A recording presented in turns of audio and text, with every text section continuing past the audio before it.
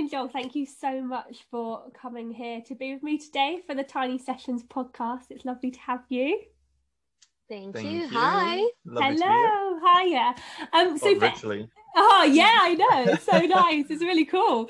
So for anyone who doesn't know about you guys or hasn't had the pleasure of seeing you guys on Instagram, is there a little bit that you can tell us, a little bit of information about yourselves, a little background story about you guys? Do you wanna start? Well, I'm Indy, and I live full time in our self-converted van Luna with Joel. Yeah. And we have been full timers only for 3 months now. Yep. So we just finished our conversion and we just started living tiny. And before that, we've been traveling.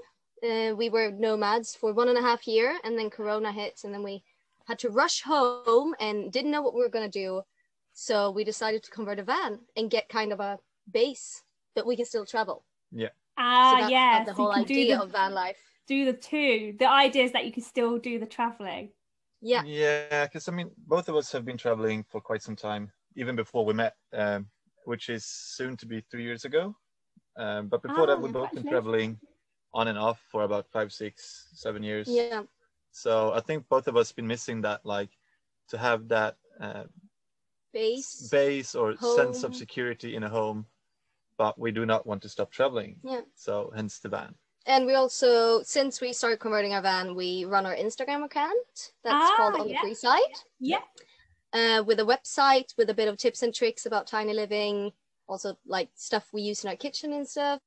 And we have a fun TikTok, and we have a website. Oh yeah, you guys. And we're trying to. Yes, we're on TikTok. We're on TikTok. But yeah, we're kind of trying to pursue a life more minimalistic and I love fun content creating. Yeah, definitely. I love that. And you guys said about sort of life pre-van life, that you used to do a lot of traveling. What sort of places did you guys go to? Well, together or before we met? Because this like is there a favorite place before you met, and then something that you guys have done together that really sticks out? Yeah. So I went to high school in Kenya, a boarding school, and after that I used to go back every year kite surfing, and then eventually I started working as a kite surfing instructor. So Kenya is my favorite country before I met Joel. No. Now I'm your favorite country. Now you're my favorite country. And your turn? And I think I've been backpacking quite a lot. I've been around Southeast Asia, as most people from Sweden have been at one point in life. Nice. So I've been around there about 2-3 times. I backpacked Europe. I did India for 6 months, which was amazing. And it was actually just after I came back from India that me and Indy met. Nice. And then we started dating, and after about 3 months, Indy told me, like, yo boy, I'm going to Kenya, you better save up. Nice. So I did. So you did. Off we went, and we stayed 3 months in Diani on the coast of Kenya. Oh, so we had just been together for around 3 months when we headed off on our world round trip. So we went to Kenya, Thailand, Australia, a little country called Tonga that's in the middle of the South Pacific. I've heard of Tonga. Yeah, I've heard of Tonga. And then Australia again. Oh, Fiji in between. Fiji in between, and then all of a sudden COVID happened. Yeah. So it's 1.5 years we were crossing borders. Yep. That's amazing. So you guys met, and then pretty like kind of straight into it, you were like, I'm going traveling. This is me. I'm off to Kenya. Are you coming? And then you guys then did this amazing travel trip together. Yeah. Well, I think that both of us realized when we met, the first moment that we met, we're going to be together. Yeah. It was love at first sight. No question about it. It was one evening, and we were like, this is it. Oh, nice. So we got together a month after, and then one night stand success. You don't have to say that. You can edit out. I can clip that bit out. I love it.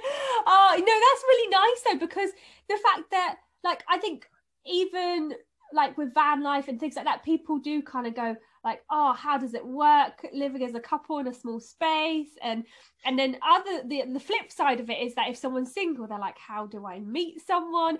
And that I always hear that exact sentence of, when I've met them, I know that they're the right one. Or at some stage, people always say, I know that they were the right one. And it's really, really nice to hear that you just know. It must be really bizarre. It's like when it comes to it, you just know.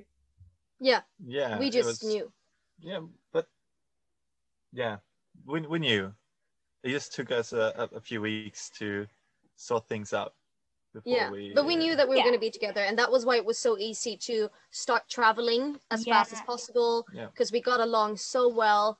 And then as well as living tiny and moving into a van together, and like learning how to adapt in a relationship on 6 square meters, where communication is key. Yeah, but we're so used to being like together. Yeah, so since we were traveling, both of us together, it was just us. Yeah. I don't think we've ever been apart longer than a week. Yeah. Oh, that's cool. Do you find that, so if you're in a small space, do you find that you have to like do an activity that's like your own activity switch off, or you both are sort of people where actually you just sort of mold into each other's like creativeness? I think it's both. We mold into each other, but also we have been lucky in the last year that we are working as caretakers for people with mental and physical disabilities. Oh, amazing. And we work 24-hour shifts. So sometimes one of us gets a night off from each other. So it works really well. And on that evening, you can kind of do your own thing. Yeah. But also, I mean, even this is 6 square meters, like our house, we also have the cab area. Right, so jump in there, close the door, get their own space. Nice. That's needed sometimes. Yeah, if you want to just sort of read a book. Yeah, well, it's part of life, isn't it? We all need our own space. You can be the most chattiest of persons. Sometimes you just need to switch off and just have a bit of you time, or read a book, or something for yourself. So. And if we ever do, like, there's no problem in me or Indy saying to each other, like, look, I need some space, and I'm tired of you. I'm gonna sit in the front. Yeah, I think that's great. And I think, like you guys said as well, communication is really key, like so key. I think if you could just communicate and just say, like you said just then, I'm just gonna go up to the front, just gonna go read a book, have a bit of space, and then you're like, cool. And no one ever knows. They never have to doubt yourself. You don't have to think, oh, have I done something? Because even like the strongest of relationships, you could go, are we okay? Is everything okay? Yeah, exactly. And it's nice. It's just communication, like you say, it's just the perfect thing. But it's like these small things that are not usual to a relationship if you live in an apartment. But if you live this small, it's just a part of moving around in the van. We constantly have to, if someone's moving, because we built our kitchen so small that we only have 50 centimeters in the middle, meaning that we have to squeeze apart squeeze by side each other. Yeah, that's it. To be able to move from one side of the van to the other. Yeah. So we can't even walk without communicating on how to walk. Yeah. But luckily we both work in restaurants, and there's a thing called backs or back. Yeah, backs. So whenever you're working, I was in a bar. Yeah. So if I needed something, I would just tap someone on the shoulder and say back, and that person knows that I'm gonna pause or move. That's good.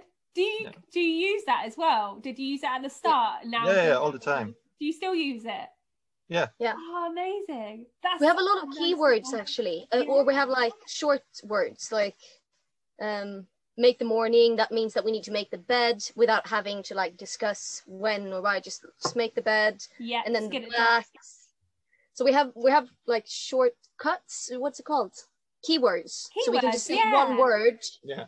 And we'll know what the other person wants to do or change or anything.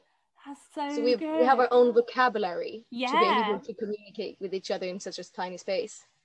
I love that. I've never heard of that. Having keywords, that makes perfect sense, because like you say, you just go, right, you say your keyword for making the bed and you've done it, and there's no arguments. It's just do that now, and then we're on to the next, and you can enjoy your day, or you're off to work, or whatever you're doing. Really also, another fun thing that we started with recently was we made up a person that we can blame stuff on. Oh yeah. Like if someone forgets to fill the water, oh no, that was Karen. Yeah, that was Karen. And then we don't have to feel like someone's taking the blame for that. Yeah. We'll just blame Karen. Kind of takes the aggression out of it. Yeah. You don't feel attacked. Instead you can unify against someone else. Yes, I'd be like, why didn't you turn the gas off? Karen. Oh, why Karen needs to start turning the gas off. That's so cool. Why don't people think of that? I think that's great, because that is like I think it is a thing, even workplaces as well, and like with you guys in any small space, or even just a general sort of modern bricks and mortar house, like the fact that you've got those keywords, and you've got that thing of, I think people are so used to blaming someone, and then it starts to eat, and it starts to gag. Exactly, and if you just have that thing where you say, for example, oh, that's Karen's fault, she did that, never mind, sort of thing, it just lifts it a bit, doesn't it? It passes over, and in such a small space, you really need, like, there's so much stuff that you need to have everything in its right place all the time. And Karen, she's very present constantly. His little pincushion. Oh, I love it. So with the van build itself, how did that come about? Did you guys take on certain roles with the van build, or did you build it together? Was there things that you really wanted in the van build process? Well, I think we started off building quite a lot together and trying to do as much as possible together, but also we were working like 20-hour shifts, so sometimes one person was at work at 20 hours and the other person was working with the van, and I don't know, eventually kind of just transcended into Indy found building a lot more enjoyable than I did, and she was better than me at solving the problems. So she was kind of like, so we decided that carpenter. We decided that Joel's going to take on more work, and in that way I can build on the van, because I enjoyed building on the van more than Joel enjoyed it. So we kind of have to play on each other's strength there. Yeah, definitely. So I did most of the build in the finishing, like when we helped each other out with the whole installation part, I think, and the floor and the roof. But then all the interiors is built by me. Man, you know, when it comes to math and there's a lot of angles, and Joel's, it doesn't work, like, for in me. In a van, you can't measure stuff properly. You're just gonna have to build from the floor, because everything's gonna be crooked. Yes, the side's gonna be crooked. Yeah. And Joel wants everything perfect. Yeah. So it just doesn't work. I've been using, like, what do you call it? The leveler? The leveler. Oh, yeah. Everything, like. You want it. And our van was parked crooked. Oh no! So using a leveler. So it was impossible for me to get everything straight, and it was just eating on me. Yeah. I couldn't let it go. And I love it. now we call me the measurements king. Yeah, the measurements king. He needs to measure. If you ever need those sort of measurements, you know where to go. Exactly. The van building, it's good to just wing it a little bit. Yeah. Definitely. I completely understand that with building the Stitcher show home, that everything is not level at all. Like we were putting in walls in the van, and like to cut the size, you felt like you were exaggerating like this because I've got cladding all down the side, and the cladding isn't straight, it just starts going like that all the way down. And it's amazing. It's a whole different way of fitting things, isn't it? Oh yeah, definitely. So in your space, what sort of things have you got? Have you got a fixed bed or pull-out bed, or? It's a convertible sofa. Nice. It's a U-shaped sofa that turns into a queen-size bed. Yeah. So in our whole layout, we can just go over the van a little bit. We got a Mercedes Sprinter. It's 7 meters on the outside, 430 on the inside. So it's quite large. It's one of the biggest vans. Yeah. And so we have been able to fit a convertible bed, because we want to be able to have friends over. It's U-shaped. And then we have our cabinets on each side of the bed, where we have a wardrobe each. And then we have a shower. Nice. But the shower flips from a countertop, so we can cook, and then we can like flip it up and have a shower inside. Oh, cool. So you've got a countertop there as well. Yeah. It's not finished yet, but it's going to be a whole shower there. Yeah. We don't have any boiler yet, so we find it like pretty pointless to have cold showers. Yeah, so we didn't build a shower yet, but like we have the space for it. And then we have a fairly large kitchen that's from IKEA, and we have a bulkhead door, so we'll be able to close from our cabin area to the living area for safety reasons. Yeah. So that's kind of the whole van. Oh, that's really cool. So with the kitchen, you mentioned that you got your kitchen units from IKEA, which is really cool. So did you just have to sort of just tweak them to be able to fit against the back side? We cut the backs to be able to fit the frame of the body of the van. But also our cabinets are just the fronts are from IKEA, but we built the cabinets.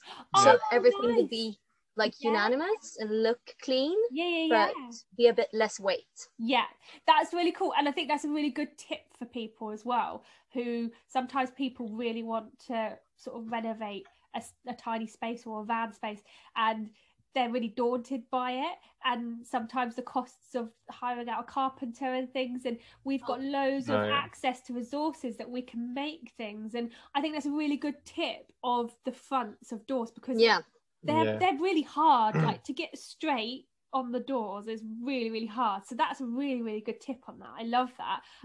And with the shower, did you have sort of a discussion of, do we need a shower? Do we want a shower? And any worries of things like leaking and things like that? Or was it the case of, no, we'll be fine, let's go for it? I think we needed a room to be able to hang our wetsuits in anyway. So we kind of, what do you call it? Like we wanted a safe room? Like a wet room to be able to hang wet clothes. To be able to like shower off, or because we're kite surfers, to be able to shower off our kite surfing gear. So there was never really a question about it. It was just.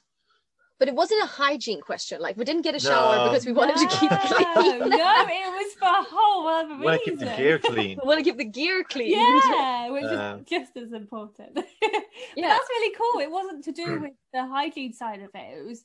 It was the sort of the practical side of it for keeping your gear clean, which but we also realized when we bought the tap for the sink, we can actually turn it around 180 and it pulls out, so we can actually shower just outside from the sink.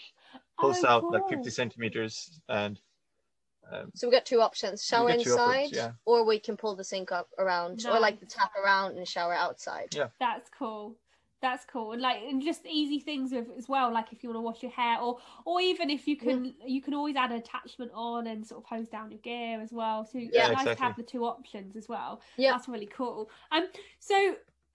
I know that Indy, you're quite an advocate for sort of mental health awareness, and you guys have expressed an interest in the endometriosis, which is really, really interesting. I've heard of it, but I know for myself, I don't know enough about it, and I think there's probably a lot of people that don't even know what it is. So would you be able to chat to us a little bit about that? Yeah, of course. So endometriosis, we'll just start with what it is from the beginning. Endometriosis is a disease that females get, like women get, in their uterus. Endometriosis means endometrium, and endometrium is the uterus lining inside of your uterus. So when you get your period, that kind of I have never explained this in English, that kind of drops down, and that's the endometrium. So when you have endometriosis, this uterus lining grows on other parts of your body, and it acts as if it's in your uterus. So when you're having your period cycle, it starts bleeding on different parts of your body, and that causes pain, like a lot of pain, and it also causes scar tissue in your stomach. So I got diagnosed with endometriosis last fall in October. I had an operation, keyhole surgery. When they went inside of my uterus and my stomach, and looked around and saw if they could find an endometriosis, and they did, and they kind of cut that away. Okay. But then at the same time, it's constantly growing. I see. So it keeps growing. It keeps growing if you have a cycle, because every month, like a normal cycle, you get your period, and in that way you get the uterus lining, so it grows every month. So, like, endometriosis is a little bit of fact about it is that 1 out of 10 women have it. Okay. But not a lot of people do know that they have it, because that's why I'm a bit of an advocate for it as well, because we are told as women that it's supposed to be painful to have your period. Yeah. Like, you get cramps, it's supposed to be painful, but it's not supposed to be painful. No. It's supposed to be uncomfortable. Yeah. And annoying. But not painful. Yeah, you're not supposed to be able to skip work or skip school. If that happens, something is seriously wrong. And you need to go see a doctor. Definitely. And do you find, do you know if it sort of happens from any age, or does it tend to happen at sort of a certain age bracket more so, or? No, so it happens from an age, like the moment that you start getting your periods. So I got it when I was 16, when I got my period. Okay. But the only medication for endometriosis is hormones, birth control pills. I because see. you take away the cycle and you take away the problem. I see. Kind of. Yeah. And I went on hormones or birth control pills when I was 16. So it didn't evolve for me until I quit with birth control pills a few years back. Yeah. So for me, it evolved when I was grown up, when I was like 24. Yeah. That's when I started like getting real bad pains. And then like the symptoms for endometriosis is bad pains when you go to the bathroom, like bad pains when you're having sex, during your cycle, when you eat. And this can also grow everywhere in your body. So you can have like problems with nosebleeds and endometriosis. So what I'm trying to do with endometriosis is literally just bring awareness to that young girls and females do not need to have a painful period. And if they do, they can go and seek help. And that's kind of why I talk about it so much, because people need to know that as a female disease, it's not really well talked about, and it needs to be talked about. Yeah, definitely. And I think people, like you were saying, when you have your period, people tend to think, oh, I can get cramps, like, or maybe this is painful. And especially if it's at the start and you're 16, you don't really know what you're meant to be expecting, because it is different for everyone. Some people might be lucky, some people might have really bad cramps. It can vary for everyone. So knowing those symptoms and sort of talking about them, I think is really really key and really interesting. And as someone who has endometriosis currently, do you find that there are certain things that help you? Like, do you find that getting like a hot water bottle or anything like that, are there certain things that just help soothe the pain, or is it quite like a dull pain? So I have birth control pills now. Well, I have hormones because that's what brings the cycle away, but I still get pains because it's already evolved in my body. Painkillers doesn't work for me at all. It's like I'm eating candy. Yeah. I don't even feel it. Well, not really, but like, I don't feel painkillers. I know, I don't really agree with them either. But for me, I have a device called a TENS machine. TENS machine. Oh yeah, I've heard of TENS machine. It's super cheap. It's like $50.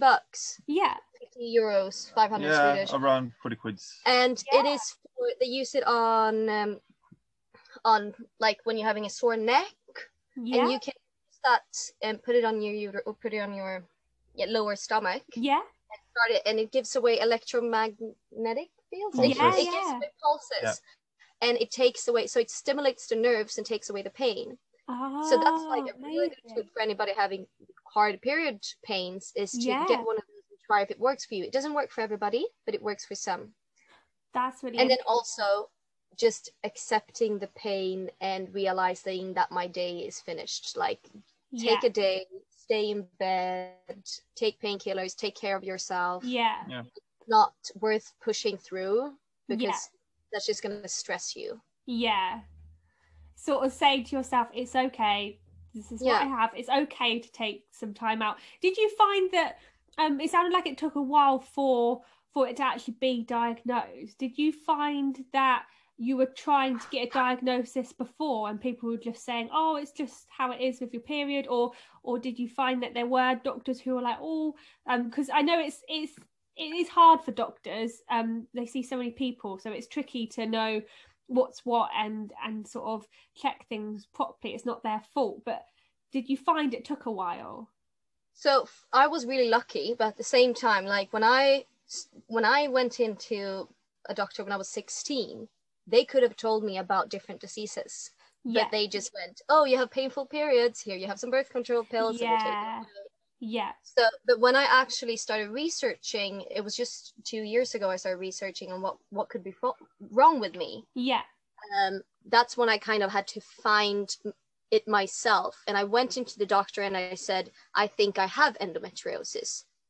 Please look it up. So I was lucky enough to be educated in this and know friends that have it, to be able to tell my doctors to look it up. But I did actually because when I was in high school, I did a paper on this. Oh, cool. And I asked 80 people with endometriosis if they felt that they were like helped by the healthcare workers. And I think we ended up at like 20% actually got help. And like it took around 7 years to get diagnosed because they were so mistreated and not trusted, and it's just period pain. You know, that saying, oh, period pain is supposed to be painful. So I was lucky enough to get diagnosed super fast, but I know a lot of people isn't, and that's because people just doesn't know it exists. And the only way to get diagnosed is to have the keyhole surgery. Is to have surgery. I see. Or an MR. MR, But if you have an MR, you have to have really like typical endometriosis bleeding. For it to be detected. Yeah, so it's super hard to be detected. It's not researched at all. And barely any medication for it, and not a lot of people know about it, not even doctors. But there's still I see 1 out of 10 have it. I see. It's so interesting. I think there's a lot of things out there, isn't there, that people don't know enough about. I'm fortunate to have some amazing friends who sort of are advocates for other diseases and things like that, and it's so important because, you know, there's things that both guys and girls get, and it's one of those things where unless we know what the symptoms are, we don't then have the confidence to go up to a doctor and go, actually, I think it might be this. Because in England, I don't know if it's the same with you guys in Sweden, but I when I phone up my GP, they always say to me, what do you think? They always say to me, what do you think? Oh, they do not say that. They say to me, what do you think? And I always want to go, this is why I'm calling you. I mean, they don't all say that, but I have had it, and they say, what do you think? And I'm like, well, I'm asking you. Well, this is why I'm asking a professional. So I think maybe it's really important. Do you think it's important for people that if they feel like they feel like they have symptoms of endometriosis, and they've been told, oh, see how it goes, or rightly been told to wait a little bit and see what happens, do you think that it's good for people to just say, actually, no, like, I think it really could be that I'll go and book another appointment? I think it's important maybe to not be worried to book another appointment and just push it again. Push it. It's your health, it's your pain, and it's valid, so push it. Definitely. Beautiful. I love that. I think it's so important to talk about, so thank you for opening up about that as well. So going back to van life itself and your lifestyle, so you've only recently gone full-time with the van. How are you funding this lifestyle? I know that you said about that you've got your jobs. Was it the caretaker jobs? Was it? Yeah. So you've got your caretaker jobs. So you guys have said about how you really want to go traveling and things like that. So have you got plans to travel? And if you do, how you think of funding that lifestyle? Yeah, so we work as caregivers, or Caretakers. caretakers, and that's something that's been giving us a fair amount of freedom as well, because we work 24-hour shifts, and we usually opt for at least 24 hours, and you work maybe 3 shifts a week, and then you're off like 3-4 days. So it creates a lot of time, and we don't really have any fundings. What? No, you continue. Oh, Sorry, sorry, you can just let it out. No, I was looking at you like, did she freeze again? Because you had the same face. I was like, I was intently listening away. I was like, oh, this is really interesting. So apart from that, we don't make money any other way just yet. But I think the dream is to be able to do something with our social media and our website and our photography. Or maybe a small business, I don't know, something fun. So like something extremely exciting. Cool. So be able to run from the van. That you can make. We're brainstorming a lot. Yeah, we're constantly brainstorming about what we can do and what we want to bring to this world and what's missing and what kind of what we want to do.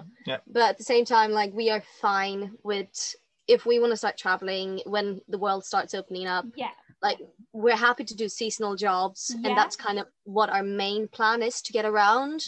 We have never been huge career people. We kind of just enjoy taking it as it goes, and if that means, like in Australia, taking care of cows for 3 months, that's fine. That's what we're doing then. That's cool. Or if it means busting tables in a bar somewhere, that means we're doing that, because it keeps us on the road and it keeps us being able to travel. So for us, an income is not the essential. It's the freedom of traveling. And I guess it's about having enough to be able to, I like that. I think it's about having enough. Maybe for you guys, it's just about having enough to just pay your food, pay your gas, and just get to the next destination. Get to your next destination. I think, do you find that if you do seasonal work, do you find that you do your seasonal work, so say for example a job that's for 3 months, and then do you then travel for 3 months, or do you have the idea that you just keep working as you're going along? Because some people do a season, have a little break, and then have another season lined up, and then others do just keep going through.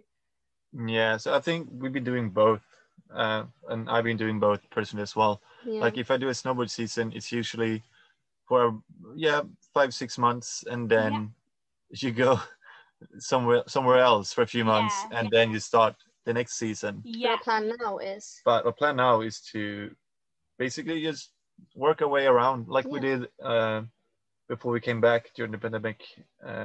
We worked in Kenya, we worked in Australia, we worked in Tonga. So it was just continually working and traveling at the same time.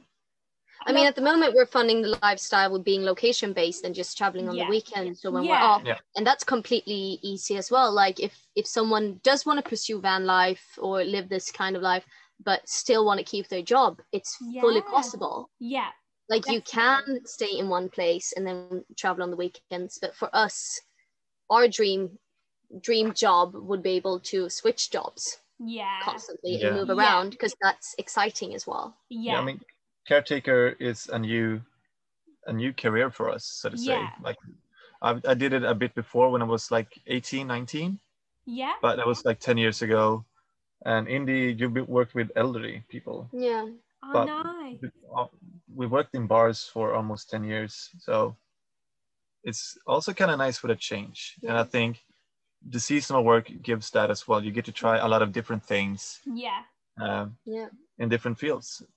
And meet so many different people as well, don't you? You get to meet a lot of different people, learn different things, learn different skills, new skills that you can then apply to the next. I think sometimes I've been told with my CV that I've got loads of skills on there, and it's never clicked until us chatting that maybe someone out there who has a variety of skills on their CV, actually with something like doing the work that you guys are talking about and seasonal work and things like that, maybe that's where you can feel like, oh, actually I've got all the skills that apply to those sort of jobs more easily, instead of trying to filter into different jobs that are very specific. They sort of tend to want people who have got a lot of skill set. Apply sort of more well-rounded, don't they? I think we applied to how many different jobs when we were going to Australia? Oh, I applied to 100 jobs. Yeah. Just send it out, and eventually we found the guy that wanted us to work on his farm. Yeah. So we're like, perfect. And it was great. That. It was such an experience. Never done anything like it. I'm probably never going to do it again. Sometimes it's hard work. Some of them are really hard work, aren't they? Yeah, it's really good, and like you say, you've got an experience from it as well.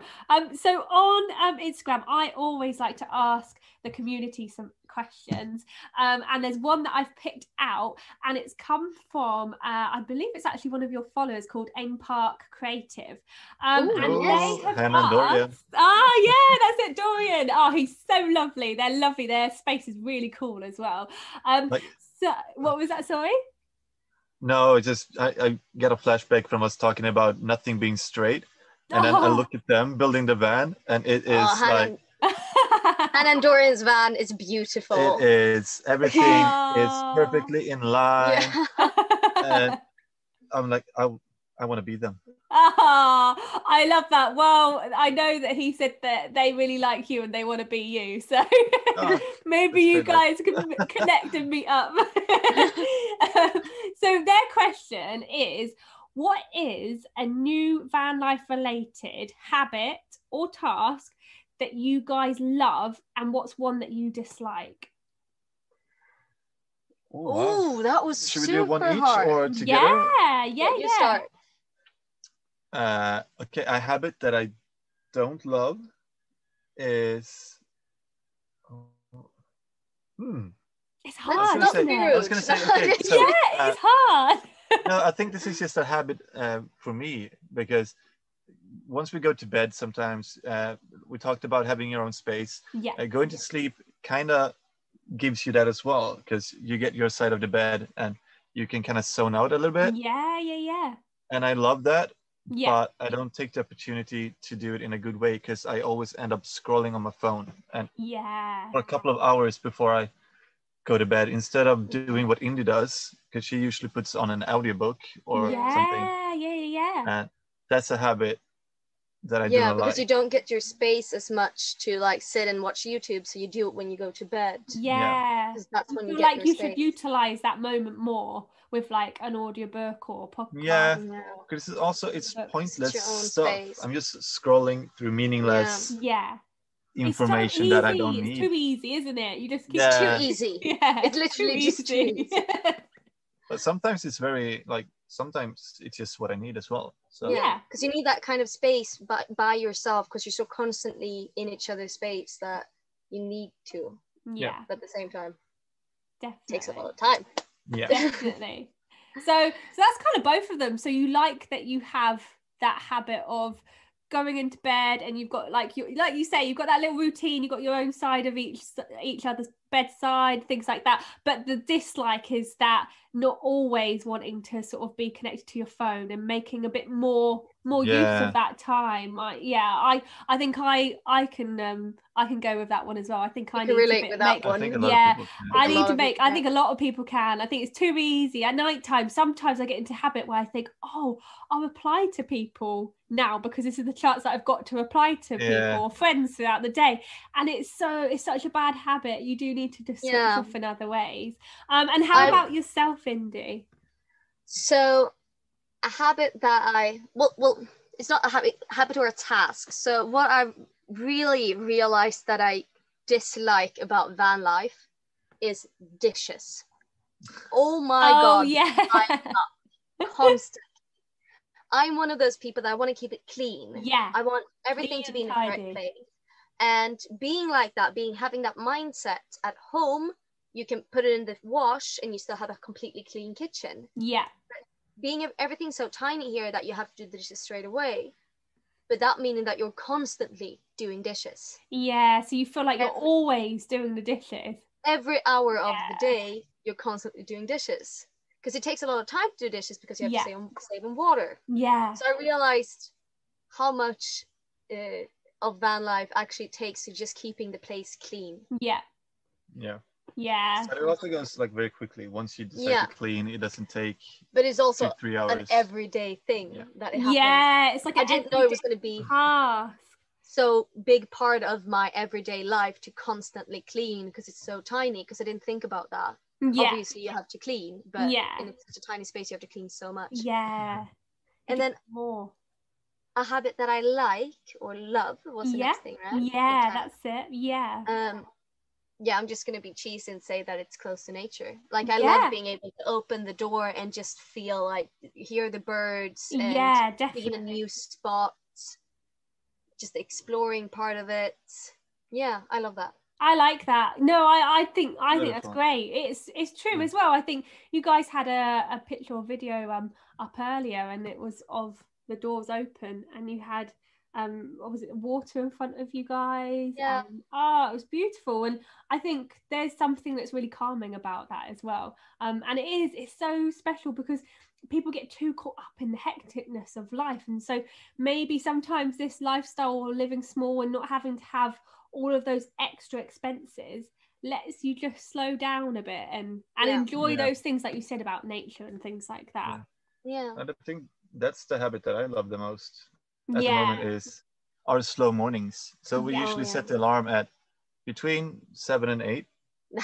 He's lying. 8 and 9. We would never get up at 7. No, okay, but usually it's at 8. Set up. But we don't really get up. Eventually one of us will get up and we'll probably start making breakfast, light some candles, open the doors, and then we have breakfast in bed watching Survivor. Nice. Robinson is the Swedish version of it.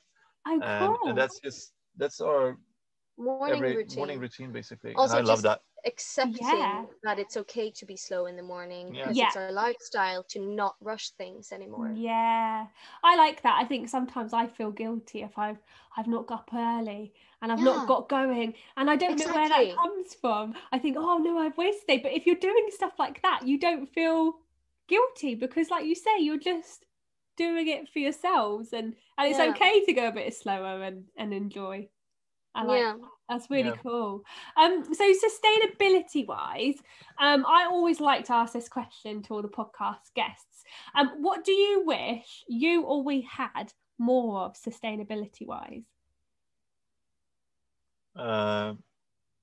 It's a tricky one. Is so anything that's sustainable. So it could be as simple as I wish we had more bamboo toothbrushes, but some people have said things like I'm trying to think of examples what other people have said. So some people have said things might be they wish that we've got more different types of vehicles, more electric vehicles, or a better solution to it. It could be something really, really tiny. It might just be to do with clothes, for example. You wish that it wasn't just organic cotton and there was more of an emphasis on another material now. It could be absolutely anything. Yeah.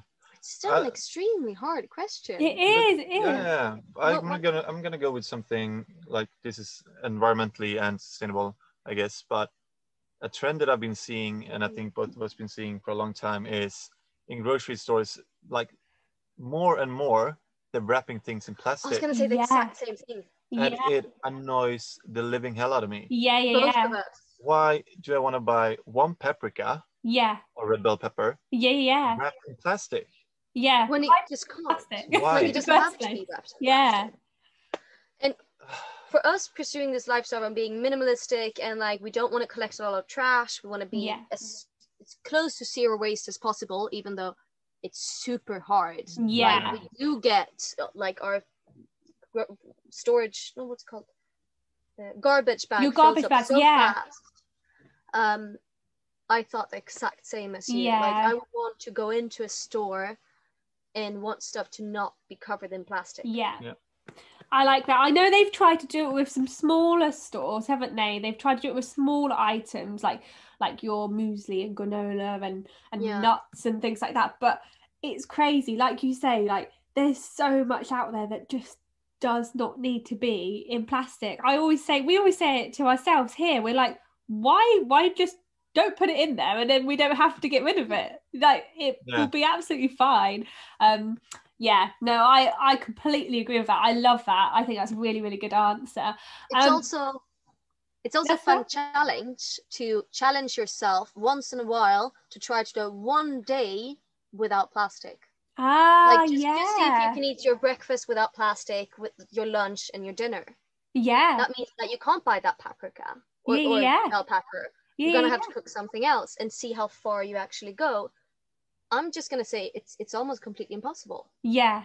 It's interesting, isn't it? And you have to sort of really start to think outside the box of what you're going to buy and things like that, or maybe where you're buying from as well. There's not as many as we used to have, like old fruit and veg stores, and you just used to go in with your paper bag and get your fruit and veg, and it was no plastic. You would just grab them from like crates.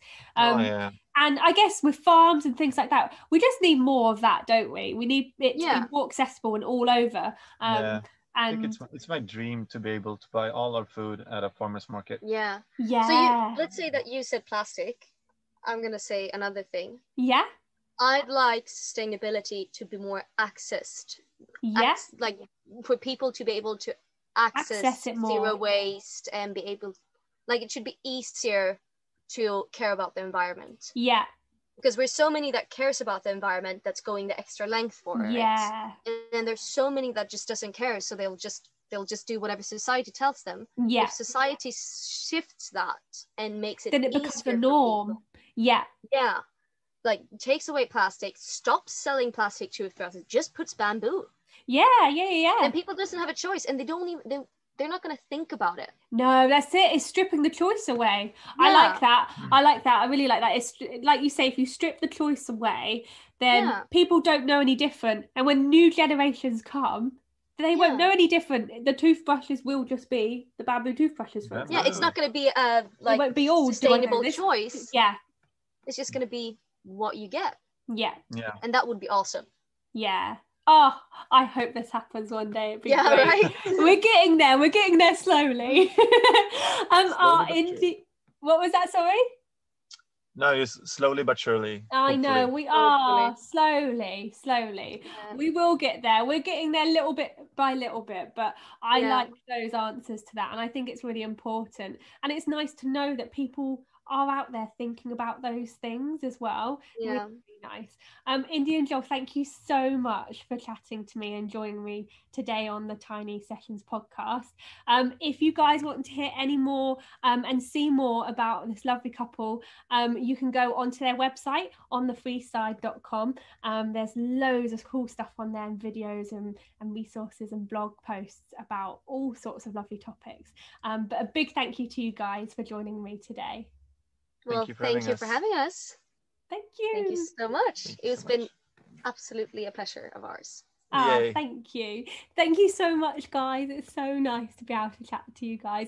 I realised that we were chatting for ages as well. It was so nice. Like, everything that you were talking about, I was really hoping that you guys were going to want to talk like loads and loads. Going to spin off a little bit. Yeah, no, I love it. It's perfect. That's exactly what I wanted. It's really nice, like, just being able to have just a really chill chat with people.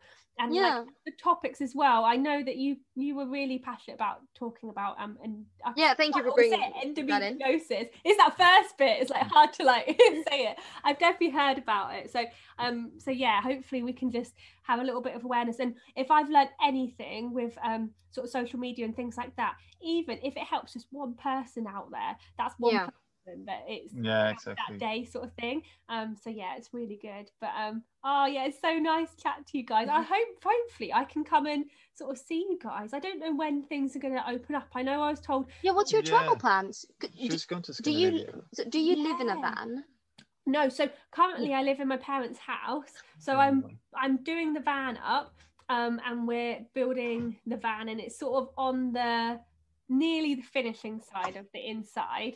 It's all sort of like the last bits that we've got to finish, and then I'm going in on Saturday to the garage to get a quote for the outside, so I want to get it painted a totally different colour. We would love that as well. I know, but I'm a bit scared about what price they're going to say to me. So it might be one of those things where I go, oh, I'll wait. But we'll see. See what There goes that dream. Yeah, Well, what color are you gonna paint it? I really want to paint it a sage green. Oh, so a sage green color, and then have white as the sign writing for Stitcher and the website.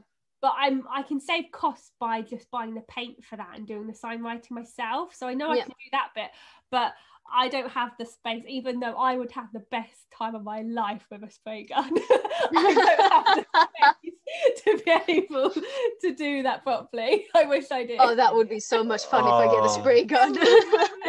I was even like, because I've never, before this build, I've never used a nail gun. Oh, yeah.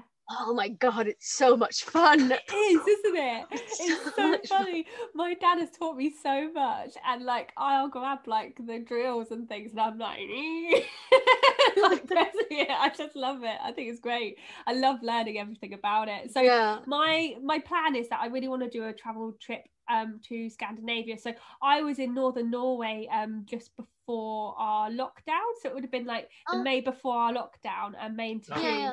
So I was there when it was I was in a place called Norskott, and it was like really, really north of Norway, above border. So not as far as Lofton. And I stayed on this island with this lady called Randi Skaug, who I think you guys you would love her. She has this island that I want to say it was 2006 that she bought. She bought the island and she's turned it into an adventure island. But it's all sort of old school adventures. So it's things like just really stripped back stuff. So she does have some sort of business, like company guests who come along, and she cooks food for them. But all the food is like fish that they've caught and things like that on the island. Yeah, I already love it. She always needs help with like maintaining like the land, and then sort of hosting guests is part of it when she has guests there. And then she has like different events that she does. So she has like blues event, so blues music with food, and I think there's a yoga event, and there's a mountain hiking event as well. So it's really, really cool. And and you went there? So I was really lucky, so I volunteered there. And when I got to volunteer, it had just changed that apparently Norway weren't allowed to have overseas volunteers or something had changed. Was that through Workaway or? No. So it's really random. It was through Instagram. There was a guy on Instagram who was posting about asking advice for charities to do with the military and the army, because he was going on a trip with this lady. And then I saw the island, and I said to him, like, this is really cool.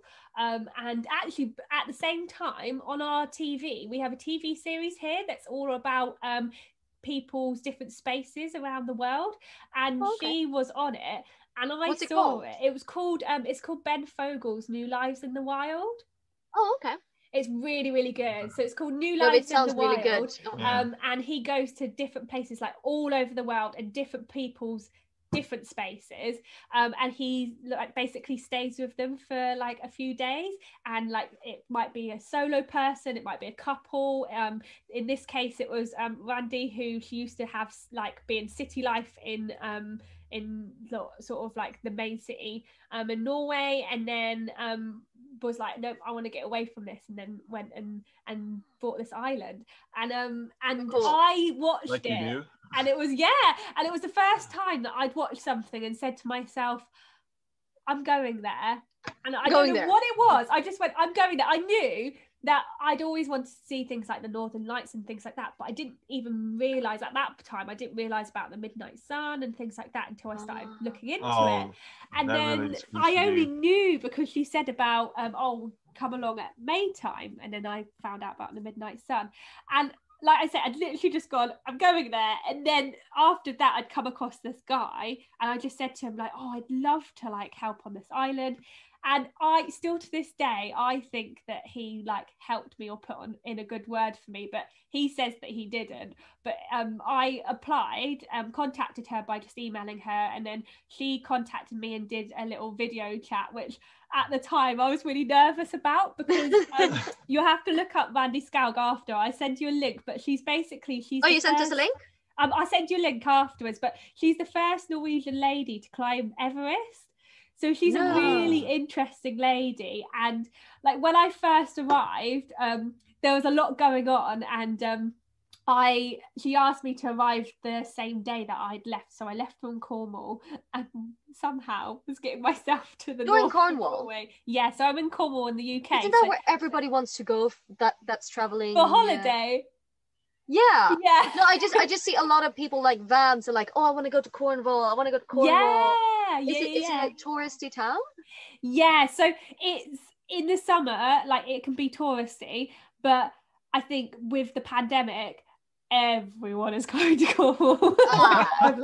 So Cornwall is really pretty in the sense that you've got the south of Cornwall and the north of Cornwall, and the north of Cornwall is quite rugged, and then the south of Cornwall is a little bit more flatter, but not like, it's not like totally flat, but it's a little bit more like crisper, and whereas like the north is really rugged in terms of like going on hikes and things like that. Oh, okay. But people like coming to Cornwall because you've got the rivers and you've got the ocean, and you've just got like really nice views, and when it is sunny, like it's really, really nice.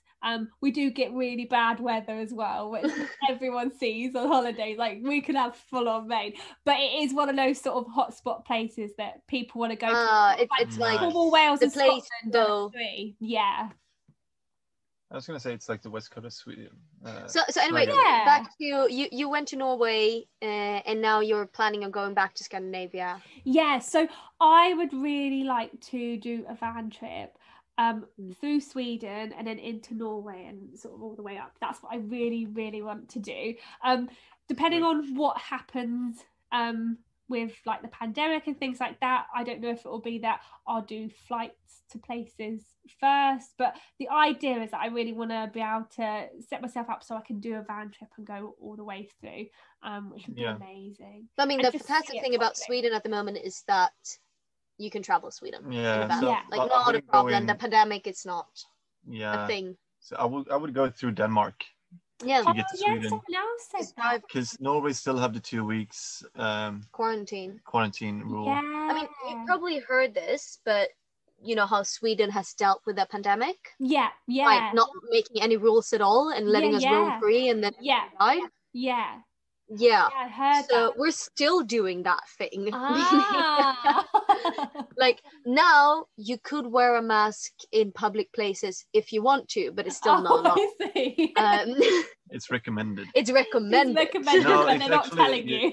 They're not telling you. You have to wear it on public transport. But you don't. They're telling you, but you don't have to. Like you can still, like you won't get a fine. Yes, it's not like it's a law. Whereas in the UK, no, definitely. No. So Sweden is all about like free speech. You're supposed to be whoever you want, and then if they're gonna implement laws on what we're gonna wear, that wouldn't work out. They're trying. They're working on that now to create a law for a future similar situation. The government to have more power over the people, basically. Yeah, because we have we've built our whole system on democratics, meaning what's it called, like free choice elections. Meaning that everything is built in the way that it's going to take years to implement law because it needs to go through all the elections. So now when the pandemic happened, they couldn't do anything. Because it's built on the system that we have our free choice. So that's why the pandemic has kind of hit us harder, because the government literally just said, please don't meet each other. Just please don't. Like, just stay at home. And people are like, fuck you. I'll meet people anyway. That's it. That's really interesting. So at the moment, it might be that Sweden is all right to go to then. I guess for me, it would be, if I went in the van, it's just working out how to get there in terms of from here. I know that I would have to have the tests to go to, say, France, and then see from there. But then at the same time, people have said that you have to have a PCR test at the German-Swedish border. But they don't stop you because it's EU. Oh, I see. The borders are open in EU. Like, some people get stopped, but that's just on random tests. Oh, I see. That's interesting. Like, go in the middle of the night. It's just a random. Yeah. Oh, that's interesting. I know. What do you mean? I've heard that. If you cross borders, you Yeah. always have to show your passport, basically. No, if you cross border from Denmark to Sweden, you don't have to show your passport. Oh, Not I from Denmark to see. Sweden, Exactly. no. From Denmark to Germany, it's the same thing. Yeah. From Oh. Germany to France, it's the same thing. Ah. Oh, that's So interesting. I've had Swedes going from like Spain to Sweden and not showing their passport once, even though they get the PCR test because you're supposed to have a PCR test. Yeah. It costs a lot of money, and you put all that money out, Yeah, and then you don't get stopped. Ah. So the new thing, I'm just going to tell you this because you might want to travel. So the new thing is to edit this out. Is to no, you stopped recording, right? Oh yeah, no, it's all right. It's recording, but this won't be in it. Don't worry. This won't be in it. I'm keeping it going because it's got the other stuff on. But The don't only worry. thing they're looking at is the date. Yeah, so there's a lot of people that photoshopping them, or the second option is to don't get a PCR test at all, and you try the border. If you come to the border and they say you have to have a test, you're like, oh, I had to have a test, and they have a little test cabin there. Oh, but they don't tell you that because they don't want everyone to just go, oh, I'll just turn up. Yeah, that's what I've heard. That you go back like to the closest city. Yeah. But like saving those $200 might be more worth it. Yeah. Than having to do in every country. But don't tell anybody this. But I've heard this. No. Obviously, safety first for everyone. All around the globe. Also, we don't know if this is true, but I've heard it. That's it. No, it's good to research into though. But that's really interesting. We're vaccinated. Yeah, we're vaccinated. Yeah, so we're safe. You've had your vaccine. See, in England, they're doing vaccinations for 39 and 38-year-olds, and then they're going to do 38 to 31, I think. Okay. It was meant to be straight down, unless they change it. How old are you? So I've just turned 30.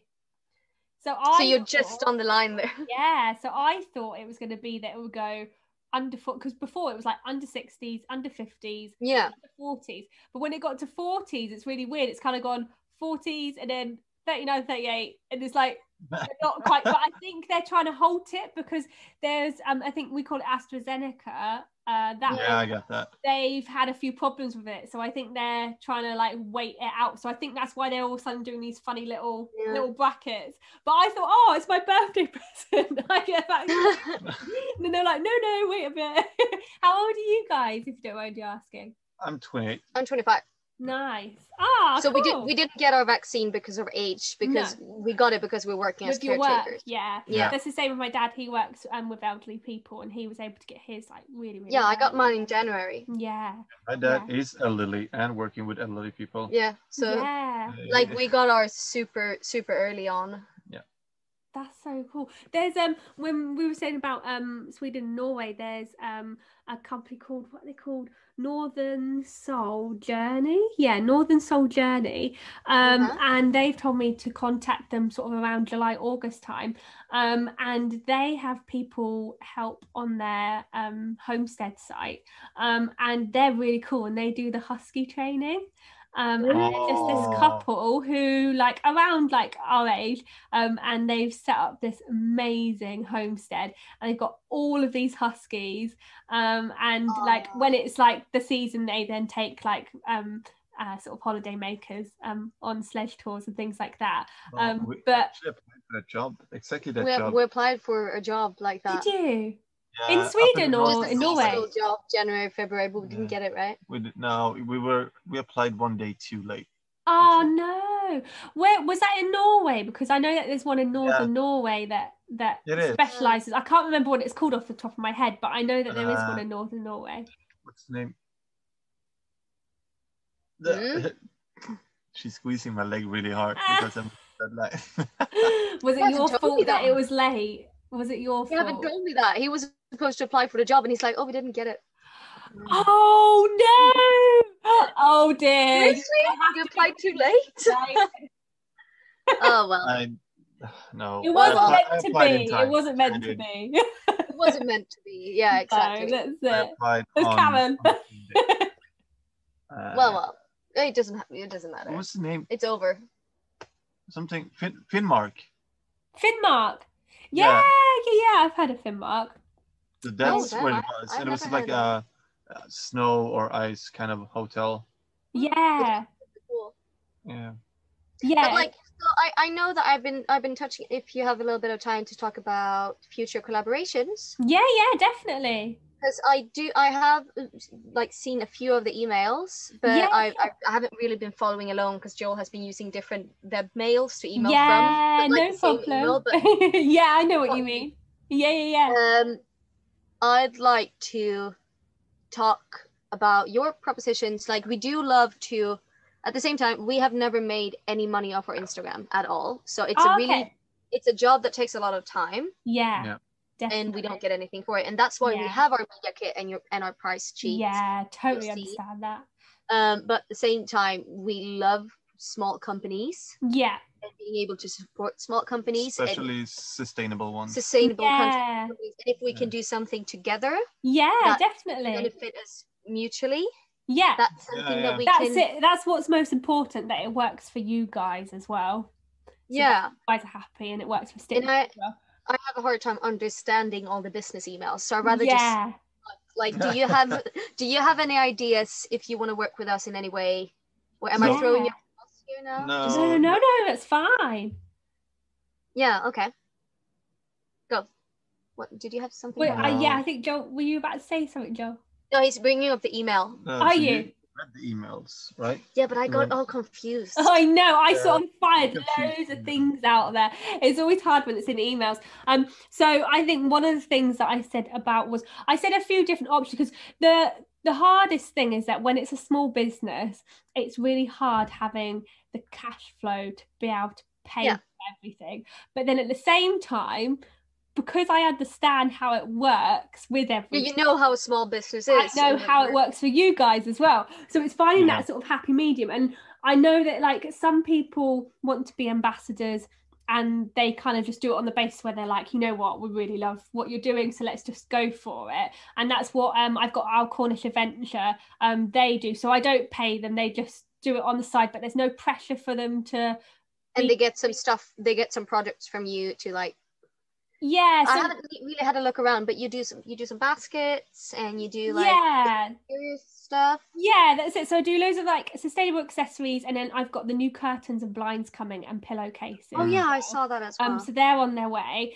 And then I went into accessories, so the 100% hemp little handmade crochet bags. So everything's all handmade. Or do you make it? My mum, my amazing mum, crochet. No way.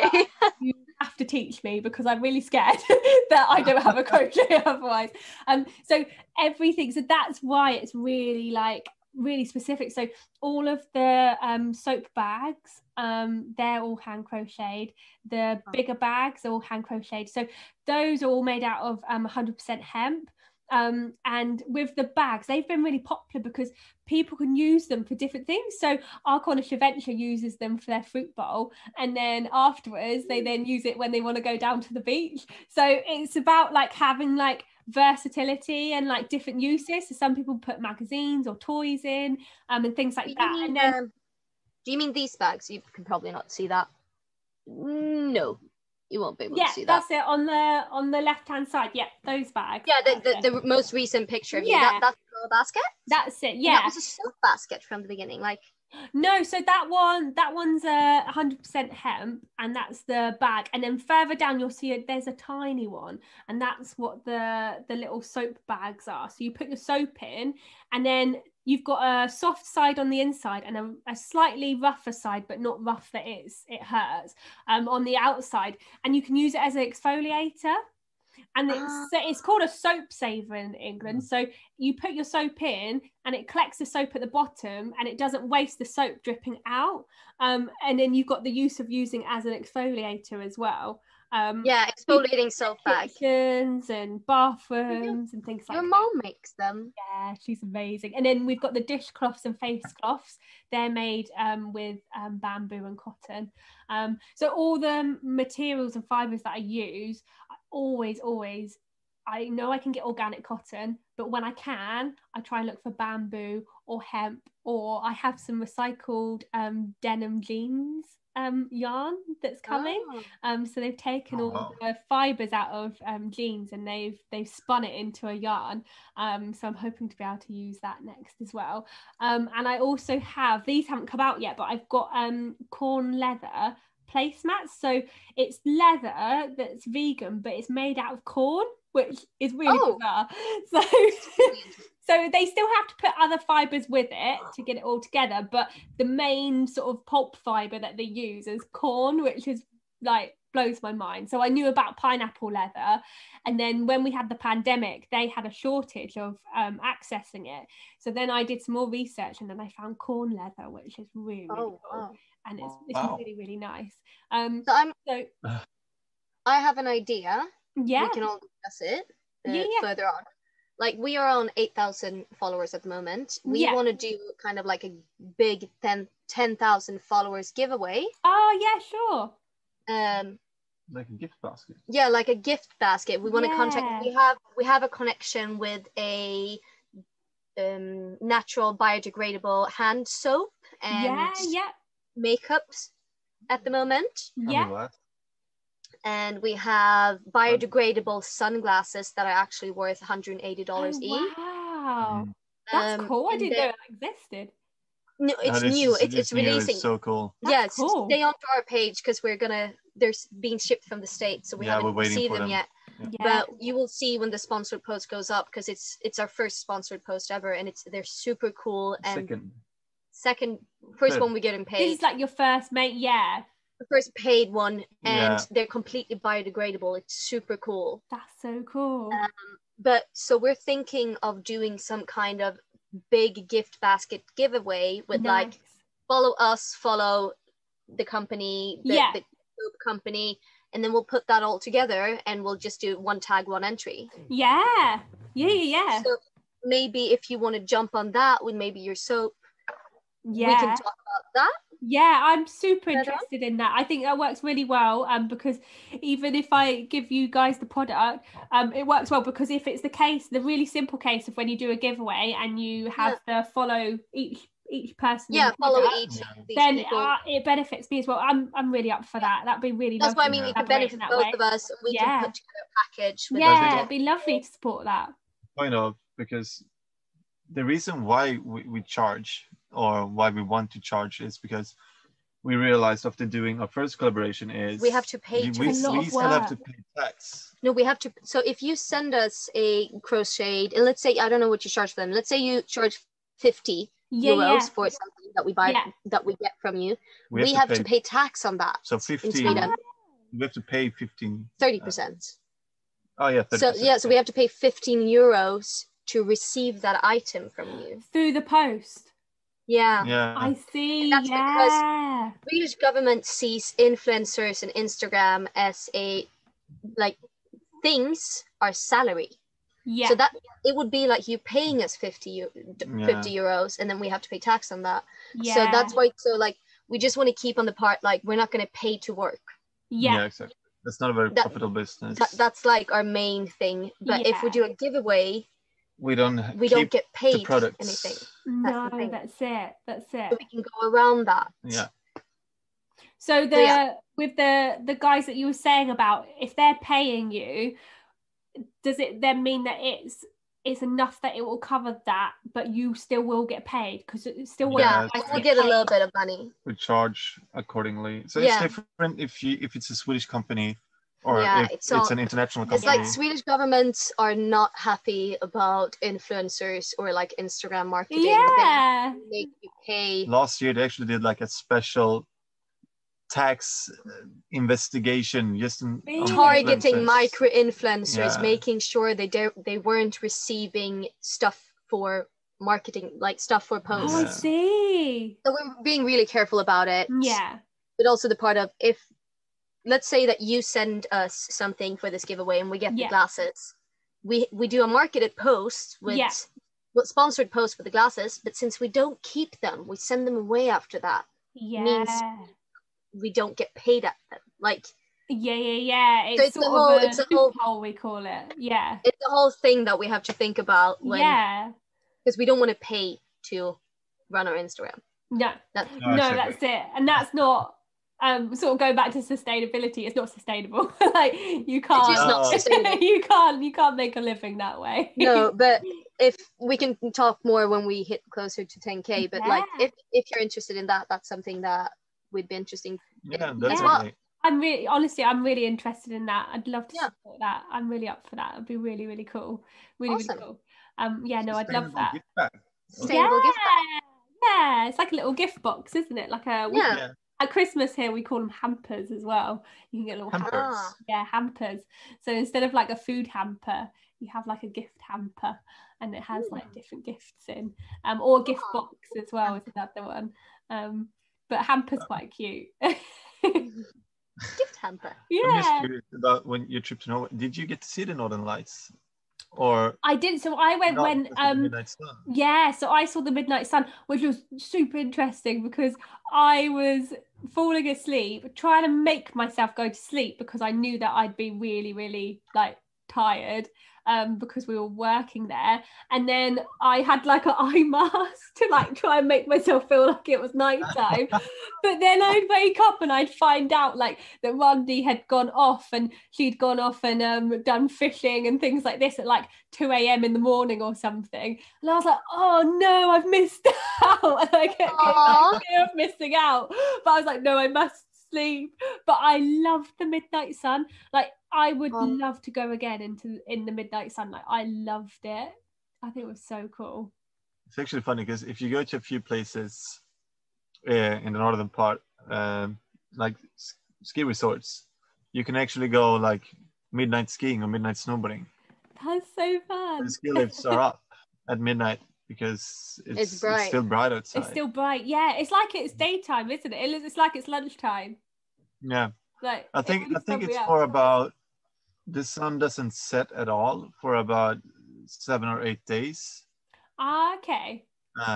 Is it okay if I just take a photo of all of us? Yeah, sure. Yeah, no worries. Everybody look happy. Thank you. That was it. No, so that's really cool. But I think even though those 8 days, out of those days as well, like the sun sets like for 2 minutes. Yeah. Or 3 minutes. Yeah, so and 4 minutes. It's literally like just it goes down here and it goes back up. Yeah. It's so bizarre. But then I guess then when it comes to your winter, it's totally different. It's reversed. And Northern Lights as well, which I would still love to see. Same. The sun doesn't rise I haven't for seen them. Have you not? 84 days. No, none of us have. Like we live in the Northern Light countries.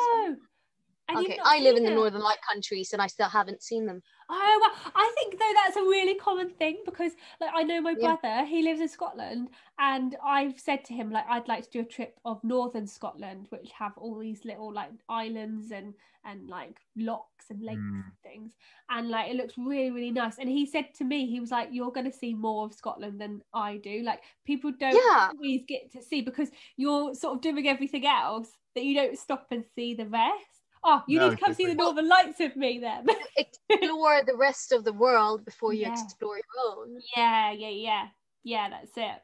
But yes, we'll come see the Northern Lights with you. Yeah, let's do that. I want to see it too. Yes. But the trivia is there's actually something called like the Southern Light as well. It's exactly the same. Oh, really? It's in the south, but it's like a more like we're speaking location. South America, like way down. No, I would say like on the southern part of the hemisphere. Didn't know that. Oh, I have to look that up. You know what the Burial Lights is? I don't know. I just really need to go to the bathroom now. Oh, that's okay. That's okay. It's all that wine. The pink wine. I'm like that. I'm always like that. Oh, so it's on the southern part of the hemisphere. Yeah, like I haven't seen it there, but that's what I've been told. Den är där under emellan. Den är under där vi har våra stangor. I'll have to look that up. That sounds really cool. I remember when I was in Oslo, and I remember that it was really bizarre going from the north and it being so bright, and then going to Oslo. Like it kind of went. We call it dusk here. I don't know what you guys call it in Sweden, but it where it was light, but it still went slightly dark, not pitch black or anything, but just like slightly dark. And that was really bizarre as well. It was like weird going from that to that and not. How did you like Oslo? I was like, I liked Oslo, but it was bizarre for me from going from somewhere so remote, and then I sort of like stepped into it slightly because I went from the northern Norway island, and then I went up to Lofoten Islands and Henningsvær, I think it's called. So I went up there. Which was really cool. So that was a little bit busier than my remote island that I was on by the boat. And then I went to Oslo. But I remember when I left Oslo that I said to myself, I liked it, but I wouldn't be able to be there like all the time. But I think it's so expensive. Like really city, like full on city sort of person. I've lived in Oslo a couple of times actually. And the summer in Oslo is really amazing. There's lots that go on, like loads of stuff, isn't there? Loads of stuff, and it's not too big. Like I don't really call it. It's pretty small for being a capital. Yeah, it's like it was easy village. to get around. Yeah, I liked that. I liked that it was easy to get around. And I know I've been to Stockholm as well, but only briefly. And I really want to see more of Stockholm because Stockholm is got to see a little bit. Terrible. Oh, terrible. Terrible. But it's just like the part of getting around in Stockholm is no, we're just from the rivaling town. Are you? What's your rival town? We're from Gothenburg. Gothenburg and Stockholm is that's where you went, isn't it? The biggest city. Yeah, the second biggest and the biggest city, meaning that we're constantly fighting. Oh, I see. There's rivalry. So I remember looking at Gothenburg and I was like, oh, I wonder what that's like. And then isn't there a big university life there? Yeah, it is. But is there a lot going on because of that? No, I wouldn't say that university brings more stuff going on. No. But like Gothenburg, if we were to compare the two cities, Gothenburg is usually in tourist guides or like people that's been traveling to both cities, it's more friendly, it's more open-minded, Nice. It's easier to get around, it's more beautiful. But I'm also partial. Obviously. I'm heading there next. Yeah, so some people in Stockholm consider themselves to be civilized, and then they call us fishermen. Yeah. Oh, I see. The harbor city. It's just a typical. It's a bit rough the way you speak. Yeah. It's our dialect is rough. Dialect is different. Yeah, because I know in Oslo, like when I was in northern Norway, they would say the dialect was totally different, and then on Oslo it was quite like they would say, oh, it's really like sing-songy, and it would go up and down. And I made this lovely friend, and she used to say that her friends from northern Norway always sort of make like humor and fun of her, because when she's listening to someone in between she'd go like this, and she does that, and I love it. But apparently in northern Norway they don't do that. And it's really funny. We do that in Sweden. A song to it. It's really funny. But I love that. I like that. Like when you're listening to someone, you're like, It's like that's we do showing that. Them that's a part of our conversation. I like that. Like Yeah, that's it. And you say precis. Ah, precis. Yeah, we say words as well, but every language says that of words. But I think like just the way that we are acknowledging that we're listening. Acknowledging the conversation. Yeah, that's it. I mean, don't you do the same in English? Don't you say No, I think some people might. I think, I don't know, it depends. Not everyone does. It's not like a thing as such. I think when people are chatting, like some people go like in general, but not everyone does. So some people will sort of just wait and then speak. So they'll just be really silent. And then some people, what do I do? I'm very chatty, so I probably don't give people a but I guess I probably when I'm what is that? That's why you do 2 podcasts in a day. Yeah, that's it. And then I go sleep about it. That's my chat. I wonder what I do. I think I probably sort of just say like, yeah, Like, yeah, do you say yeah, ah? or Yeah. I don't say but some people do. But I think I'd probably just go, yeah, like, yeah, like, I see, yeah, I see. I think I say that quite a lot. But yeah, it's interesting. I'm going to be aware of it now. I want to like work out what I like say. But yeah, I always remember that. I always think it was really, really fun. Really, really liked that she had this sort of just like little like note that she says. It was really nice. But yeah, I definitely really want to do the Scandinavia trip, and I'd like to one day go. So I'm half Maltese.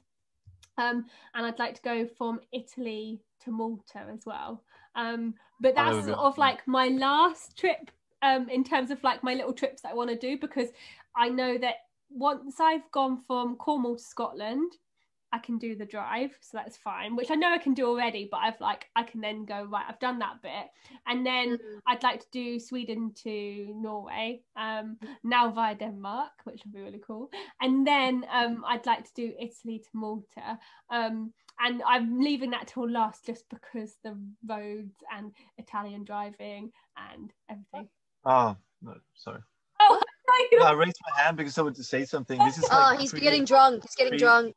Sometimes we do that, or we have a spoon. And we pass a spoon around. I'm like, what do you want? High five.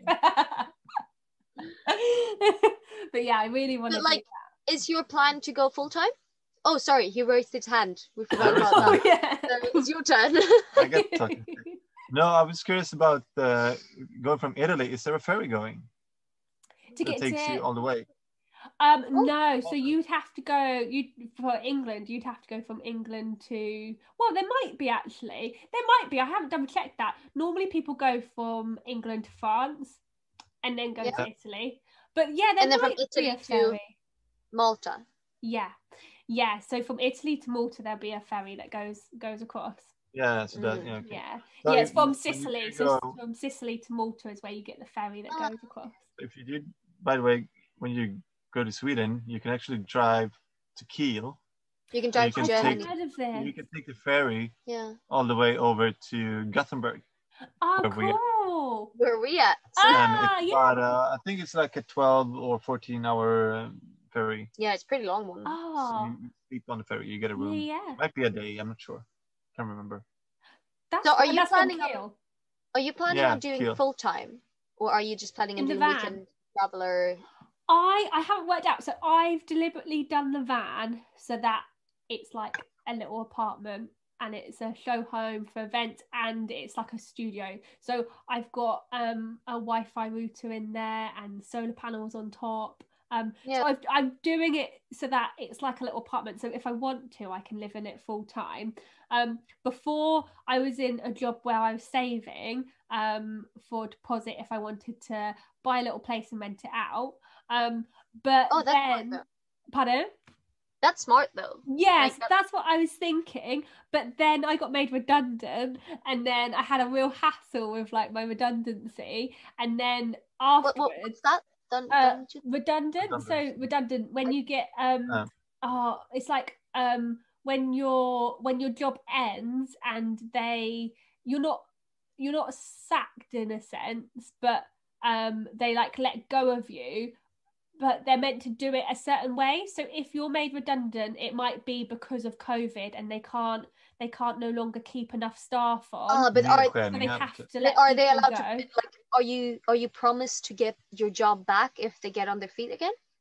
No. So legally in the UK, if they let you go in this way, they're meant to give you a week's notice pay. So you're meant to get a week's pay, you're meant to get your holiday pay, and you're meant to get anything that's sort of not been paid. So for example, if you're paid pensions, you're meant to get that paid. You get everything as a big amount. Yeah, that's it. And then depending on how many years you've been working for that company for, you'll then get like a bigger amount of money. But regardless of how long you've worked for, like the minimum that you're meant to get is a week. But unfortunately my bosses weren't that great, and I learned that they were and they didn't give me the week's pay, and they tried not to give me any pensions pay and all of this sort of stuff. What but a I got it all shitty sorted. company. Yeah. Did you file a police report again? Like, yeah, I think they didn't think that I was going to be switched on. So in England, we've got these sort of like authorities that you can call up and ask for like free advice and free help. oh yeah. And then once I called one of them, it then went to another one and then another one. That's how I found out that like other stuff hadn't been done properly. And then I basically emailed them and listed who I'd spoken to, and they realised that they couldn't get found it. You're gonna give them a yeah. bad time. If you want to, you can like take people to court, but the problem with that is like it can take 2 years, and I realized really quickly how stressful it was becoming, because I had already wanted to leave the company. There was like, we call it grievances, which is where like your boss doesn't treat you nice, or they might shout strongly and things like that. So we'd had some of those situations. So I was already looking to like leave, and I was looking at jobs to leave. But then when this happened, you're not meant to be made redundant on the spot. So you're not meant to lose your job on the spot. You're meant to be told why you're losing your job. And there's like certain rules in place, and you're meant to have like a meeting beforehand and like sort of like stages leading. Like they should tell you about the situation about COVID, and that they're gonna have to let you go and blah blah blah. Blah yeah. Whereas in my case, I turned up for work. They didn't let me in the workshop, and he went to talk to me outside of the work, and then that was made redundant. It was really awful. It's so bad. Like I laugh about it, but it's so bad. Like it's so bad. Like you shouldn't treat anyone like that. And I think if it was someone younger than me as well, it would be really, really. What did you do? Like everyone would know what you're entitled to. Yeah. What were you working with? It was a candle company, so I was hand pouring candles, and then they made me operational manager, which was basically like running their business. So when we had the pandemic, they had to stay at home and look after their kids, which was fine, but we basically carried on running the company, practical side of the company. And then I did all the gift packaging, all the wrapping, and they wanted, because I was their first employer beforehand, they wanted me to sort of oversee things. But they didn't like that when things weren't okay, or they did stuff that wasn't okay, myself and my colleague chose to say. But it then started getting unhealthy, because I got to a stage where I didn't even want to, I couldn't be bothered to like say or comment on anything. It got stage like I didn't want to send the message to say, oh, how come this happened? But I did. We always stuck up for ourselves and things. But it's a really good thing that I'm not there. Like my best friend, when I told her, most people are like, oh no, I'm so sorry to hear this. This is really bad. My best friend, she turned around and she went, this is fantastic. Like you get an extra week of pay. Yeah, she was like, this is so good. So it was it's meant to be straight away that you get what's called a P45, but it took a month for me to actually get it, and it was bad. Ended up, they tried to threaten me with silly things that didn't even happen. But why though? Because you were doing a great job. You would. Yeah, no, they even said that when they went to get rid of me. They were like, this isn't anything on you, you've been really good. And like, I don't know, I think some people, their sort of true colours came out, but I was really glad to go.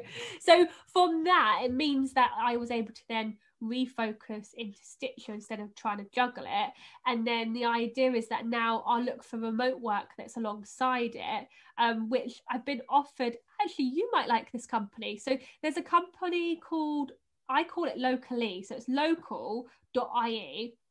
I'll send you a link to them afterwards, but they basically run, I call it like local tours. So it's taking people out for a walk or road trip. It could be half a day or an hour or across 2 days, for example. And you take people out and you show them, but not in a tourist way. So you show, what did you say it was called? Places are local. Local.ai. Local.ie. Or getlocal.ie. Could it be Get Local? No, it's. Well, why don't you use? So on Instagram, it's LOCALIE.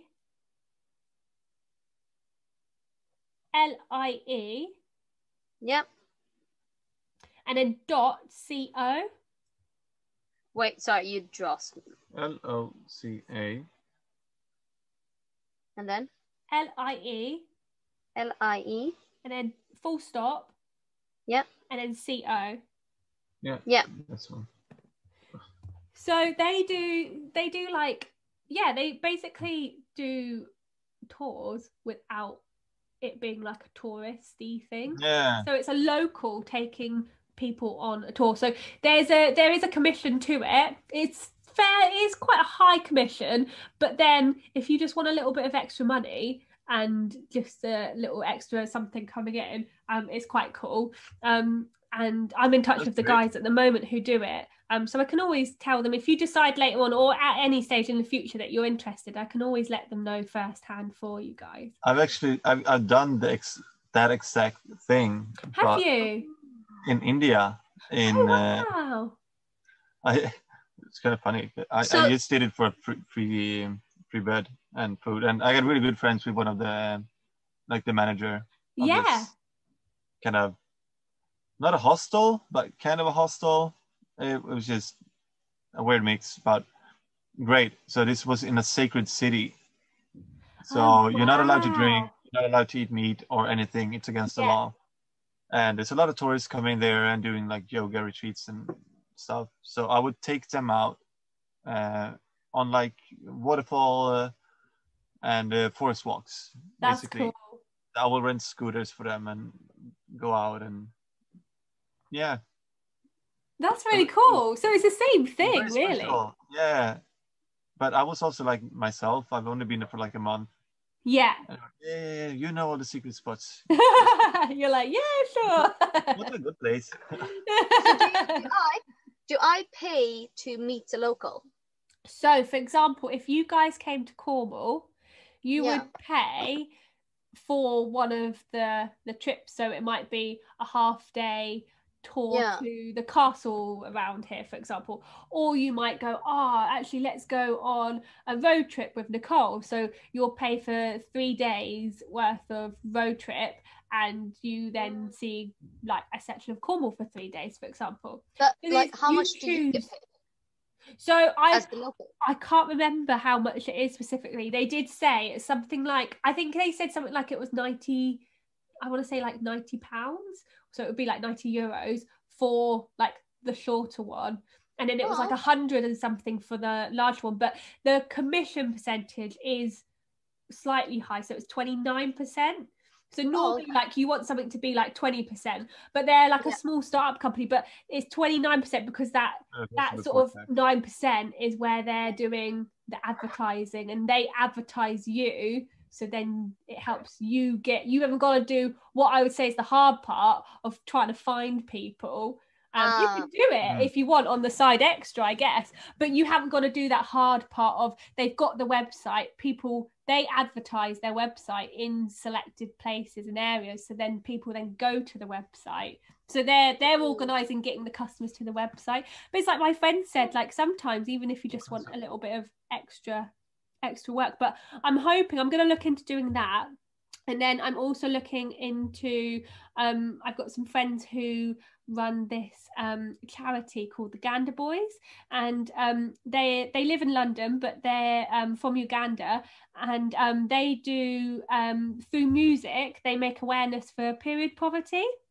And they're really, really lovely guys. And they asked me about like a year ago, but at the time I was like, no, I can't always do like commission things. And I said to them recently, I said, no, I'll do this. And basically it's where I'm like an agent for them. So if there's events that I find, I'll find out about it and I'll contact the event, and then I can choose to carry it all the way through, or I can, if they're interested, I can then pass it to the guys of the Gander Boys, and then they do the final sort of negotiating bits. About that bit. And then if that gets booked, then I get a percentage from them of the final fee that they charge. So this is super interesting if we're going to get into, because I mean, you know that we are slowly trying to shift towards being digital nomads, even though we literally have no education whatsoever of anything, you know. So are you digital at the moment, since you just got laid off from a very local based job a year ago? Have you switched to being digital now? I would say, I mean, at the moment, whilst I haven't started the locally company, I would say in terms of stitcher I am, but then I do sort of like wholesale companies, and some of them might be local where I'll wholesale to a store. And you sell stitch products to local stores as well? Yeah. So how does your mom have time to do all of this? How does your mom have time? This is amazing. Oh, what time to do it all? No, how does your mom have time to do it? Yeah. Oh, I know, bless her. So my mum's retired. Bless her. Honestly, I'm like, she amazes me. And I always, Mom, I need 100 fucking I know. Wow. The wholesale bit is like really, really new. So at the moment, they're just like small orders. But then I've been accepted onto, I don't know if you've heard of it. We have a company here called Not on the High Street and Etsy. Oh. So Etsy and Not on the High Street are like platforms that people go onto, and say you've got a birthday present, you can type girls' birthday presents, and it will come up with all these handmade artists, and it's all in one website. I want to open an Etsy store. So so Not on the High Street is like Etsy, so they're sort of similar. So I've got accepted onto them, and then my mum was like, "Oh no, what if it takes off?" And obviously, like, we want it to take off, but I've always said to her, and it's really important with anything like that. Like, I've always said, you're not a machine. I stipulate in the website as well, like, items are often made to order, so they will take 2 weeks unless said otherwise. So it's sort of just being honest and sort of stipulating all of that. But we're on to the next thing. How do you share the profit? With my mum? Yeah, like how do you pay for the work that she does, but at the same time you're doing your work? Normally, I'm gonna tell you the reason that I'm asking this, because my mom is a seamstress, and she's what's it called, retired. Oh yeah. But she doesn't sell any of her stuff because she doesn't know any of the marketing stuff. I see. Well, and so far we do. So we're kind of in close to, like, it would be possible for us to sell my mom's stuff. Yeah, definitely. So how do you split it? So there's all sorts of different ways of doing it. So with my mum, she just wanted some money that just brings in a little bit of money for her to treat herself. I've done it. I said to her from the offset that if I had her making things, I wanted her to be paid properly. Yeah. But I can't pay her. I'm not in a position to pay her like an hourly wage or anything like that. So I've done the model that my dad works with, which my dad works for a handmade artist who lives down the road from me, and he makes these amazing products, and he works for her, and he works in his garage and she works in her garage, and he does it's called wet sanding, so he sands down her products, and with that he gets paid per product. So at first, for example, he will get paid £1.60 per item, which at first sounds like really, really little. But he worked out the other day that where he's got so fast at it, he can get £16 an hour. So it just depends on what it is that you're doing. But with my mum, for example, when it's something like crochet and sometimes like it takes hours, like it takes hours, and you can never pay enough for when it comes to with that. So that's what I've been thinking about with Stitch, because I know my mom has been trying to sell her stuff for my whole life, and that's kind of been her kind of livelihood, because she's sick, so she's retired because she can't work for my whole life. And I mean, if I just look at this, like this Swedish storage bag in your Etsy shop, storage bag, £28. Yeah. For me, knowing what work it goes into, that's ridiculous. Yeah. That's just ridiculous. It's like you said, it's how do you get that price? So, for example, with mum, with the bags, I pay her. So I've done it on the business model that my dad has. So I pay her a set price per bag that's sold. So with the bags, for example, she gets £5 per bag. But then other items, it might be £3, it could be £2, it could be more. You choose what price it is. But you have to factor in that when you're doing your pricing, you have to factor in, so that would be the labor, but then you have to factor in your materials, and you have to factor in your overheads. I can always say, it will be in English, but I can always send you guys, it's basically like a price layout. There's a really good resource that has them all and has loads of other stuff, but they're the three main things that you have. And then once you add those together, you have to times it by 2, and that creates your wholesale price. So the wholesale price is what I would charge a store to have my product. But for myself, for Stitcher, I then times that by 2 again. So I'm doubling it again. And that's what my retail price is, which means that all those three things are covered: the labor, the overheads, and the materials. And then everything else then becomes your profit or your cash flow that goes back into the business. So there's like a price. So let's say you charge her 5, you charge yourself 5, you charge material 5, 15. Then you double that to end up at 30. Yeah. But with those, because I don't charge myself for making, but in my overheads I cover the other stuff that I need, if that makes sense. Whereas the things that I make, so for example, all of the stitched pieces, so like the artwork and things like that. What I pay myself an hourly fee. So the other way of doing it is that sort of, for example, off the top of my head, like say you want to charge your mum £10 per hour, then it would be that you work out how many hours it takes and you charge it that way. But it's hard getting that happy medium of the price that people are happy to pay, but then also being able to physically make it and make a profit from it. It's people don't understand what goes behind the time that goes into it. That's it at all. And that's why, like, I know you've seen our media kit and our price sheet. It's high. It is. No, but it's high for a reason, though.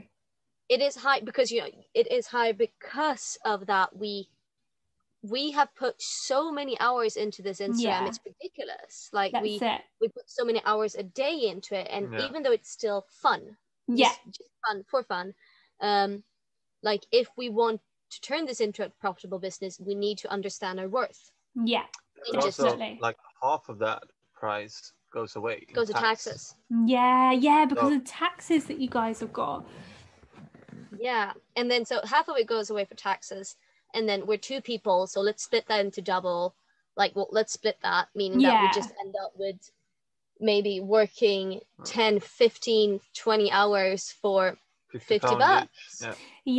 So there's 2 ways of doing that as well. So for example, when you've got your own business, you can do it so that they call it dividends, which is a really funny word, but it's basically where when all of your profits go into your bank, for example, you can choose to leave it there and take chunks out as and when. And you can pay, so they call it dividends. So you might pay yourself at the end of the month and pay yourself a chunk, or the start of the month, for example. And you can pay yourself that way, or you can pay yourself as in like a bit like an hourly rate. Most people do it as dividends, and they take a chunk out as and when, because sometimes when it fluctuates, you might have a quieter month and you think, oh, actually I'm all right this month, I'll leave that in there. And then the following month, then you'll take out more of a chunk, maybe. That depends on what kind of company you decide to do in Sweden. Because we got, if you do, we call it AB, but like a stock market company. Or a private business. Then you're allowed to do that. Otherwise, if you do like, what do you call it? Like a single person company? Yeah. Then you're not allowed to do it. You have to withdraw everything. Like all the profit has to go all the time. You can't keep it inside of the company for later. Oh, I see. So it's slightly different out there. I'm just gonna pop in here and say that you are allowed to hang out whenever you want to. We've had some wines, so like we can keep going. It's so nice. That's what just so you know, Nicole, like you're more than fine to say for so long. I know. I will have to go soon because I gotta eat before the one at 7 o'clock. Yeah, I figure that you should. I was looking. I was like, I want to stay though. I'll be there. I really enjoy this part of that. Since we're completely new to Instagram, we're new to business, we're new to everything about it. It's so nice to kind of jump on and meet other people that are like doing their thing, like you're doing your podcast. I wanted to ask you about that as well. Like, how did you start? Did you do a course? How did you start with a podcast? Do you have a mentor? I have not done a course. We do a podcast and invite her. Should we do a podcast about inviting people that starting their own thing? yeah.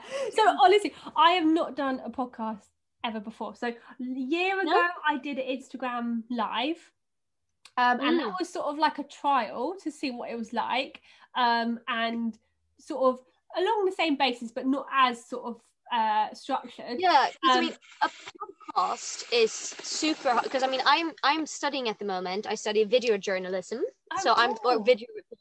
So I'm studying being behind the camera, asking all the questions, making the story without being seen. That's kind of a podcast as well. You end up there and you want to not make too much noise yourself, but you want to get as much value out of it. Yeah, that's it. And I think I would say I've got a mentor in terms of, so I haven't done a course, I haven't done a podcast before until now, but I have been on a podcast before, which was the Age of Plastic one with a lovely lady called Andrea Fox, and she's got 2 podcasts and she's a radio presenter, and I kind of just hit the jackpot because she was so lovely. That's probably a really English phrase actually. Hit the jackpot. She's really lovely, and I asked her, are you happy for me to ask questions? And straight up she was just like, honestly, ask me everything and anything you need to. And she has been like this mentor that was just so willing to give advice, because she said, I wish I knew the stuff that she knows now and had someone telling her, because there's certain things, like for example, like doing bulk recordings so that you're not recording for the whole entire year, and like it's supposed to be fun and it's supposed to be really enjoyable, and that's like supposed to be the main part of it, and then like I've been navigating ways that I can provide podcasts for free so they're accessible, but then also is there a way that I can make some sort of like income from it, if it's just slightly as another revenue through into Stitcher. So I've never done a podcast before, but she's an amazing mentor, and through her I would definitely be able to, I feel like I'd be able to help you guys and tell you what she's told me, but I have got a performance in theatre and acting background, so I trained like all through school, all through college, and all through uni and performance. So for me, it's maybe easier than what it is for some people, like with sort of like hearing yourself and talking and thinking on the spot. And like I noticed yesterday, for example, when I was doing a podcast with this really lovely couple, and I was like, oh, there's still like, I feel like there's still more time that I could chat. So then I was thinking of like, oh, actually, what else do I want to ask? And I would ask that as well. So it's thinking on the spot as well, which in acting we call improvisation. So that is actually one. I'm just going to jump in between you because I'm really good at, what's it called? When someone's speaking interrupting. Oh, me too. I'm extremely good at interrupting. I'm sorry. I'm an expert in interrupting because I want to be a part of it. Yeah. I get excited and I think I'm going to forget something, so I'm like, I'm just gonna jump in here and just say something. So since I never wanted to pursue a career in journalism or interviewing or anything, but then I got into this course at uni, and uni's free in Sweden, and I wanted to get into a course of video editing, but I didn't, so I got into a video editing journalist course, and I'm like, okay, I'll just roll with it. I'll study the journalism as well as the video editing, so at least I get something out of it. And so I did a lot. I got a lot out of it. But also interviewing techniques. I see. Since I'm studying at the moment, all I'm thinking about is how to interview people, what to ask, how it works. As you say, improvising, thinking about the next question, picking up what we're talking about. And you did a fantastic job. Oh, thank you. Like, literally, that's why I'm asking, do you have a journalist background? Because you were picking up everything that we were talking about and spinning off on those questions and making sure that we're heard. And then at the same time you switch direction. It's like, oh well, back to tiny living now. So you're doing a fantastic job. Oh, thank you. Really good. From everything that I've learned in the last 6 months studying interviewing technique. Oh, thank you. Very lovely. Like you're so natural. Yeah. It's just thank you. Hard not to catch on. And I'm usually like the more quiet one. Yeah. You might have noticed. Yeah, you might have noticed that I'm the chatty one. She's the shy one. And sometimes she squeezes me. It's like, you should speak. You should speak. You go now. I try to speak and I like, oh shit. You're like, oh no, it's my turn.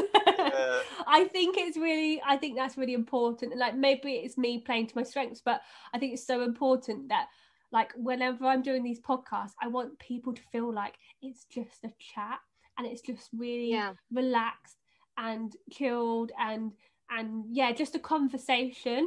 I think sometimes you can get different types of podcasts. I know that you can get different types of podcasts, but I know that when I did the podcast that I did with the lady who I said about, it was like that. Like I came off and I felt like we didn't have a video, so I was just talking to her like just through sound. That must be strange. And she was like, just imagine that I've brushed my hair and I've got a really cool outfit on. I was like, okay. I was like, I don't know what this lady looks like, but it was really nice because like she was really chatty but really just easy to talk to. Was she English? Pardon? Was she English? Pardon? Yeah, she was. She was. Well, you guys are great. So polite. We're too polite. I'm too polite sometimes. But I mean, like, put two British people in the same room and they will never shut up. Yeah. You just keep talking. Oh, Irish people are worse. Well, yeah. they're from the UK, aren't they? Oh yeah, Irish people. No, Irish people are not from the UK. Northern Ireland is, but not the like the Ireland. Oh yeah, there's the two. Reversed. Yeah. No, Northern Ireland. Wait. Northern Ireland is part of the UK. Yeah. Yes. And in Southern Ireland isn't. It's not. Yeah. So they're having a massive fight. Yeah. Oh yeah, they have a massive fight now actually. They've always had big fights. Yeah, they always have. Always having their fun. Always. Yeah, no, they are definitely always. But yeah, no, I think sometimes we can be too polite though. But I always laugh because sometimes like we'll be in the street walking and then someone will like you know when you like bump into someone. I mean at the moment we don't because we try and do our social distancing, but we used to bump into someone. And for some reason, English people always say sorry when someone else bumped into them. It was obviously not their fault. Yeah, it was like, oh sorry. I'm like, hang a minute, I didn't even bump into you. It's like, what's going on? But yeah, I think Swedes are so rude. Are they really like really abrupt? I was gonna say Americans are so rude. Oh, they're even more rude, but Swedes are rude. But Swedes don't really bump into each other. Like, no. They walk a different I side was of told the street. this about Swedes, but every Swede that I have met has been so nice. But have you met them as a traveler meeting travelers? Maybe because, no, because there are. I know what you mean. Actually, a bunch of us that break free from this. A bunch of us that break free from the Swedish tradition and talk to other people. Yeah, I know exactly what you mean because the guy who I know, he lives here actually now, and he's a musician, and he said that he always had. He called it like a European sense of humor, and he said that he was always slightly different to like his Swedish family and friends, and like he knew and he didn't quite like click, but as soon as he was like traveling and then he's decided to settle in the UK, like his like humor came out. But he did say that he was like no, Swedes can be really like, I was like, I don't know if I've met this. He was like, no, it's because you've met the other Swedes. You've met everybody that's broken free from the Swedish. You want to see like how Swedes really are? Then try public transport. public transport. Public There's a transport bus in Sweden. like this. There will be one person on each side sitting all the way down until they're forced to sit next to each other.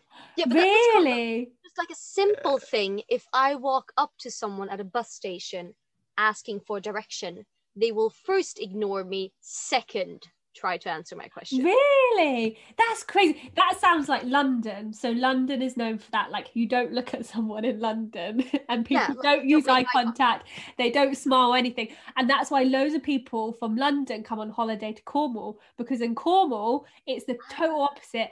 Everyone is friendly. Like, everybody talks to each other. Strangers say good morning and good afternoon. Yeah, like I'm used to that because I'm from a small society. But like if you walk into a bar, if you're foreign and you're in Sweden and you're like, oh, I'm a traveler, let's meet some friends.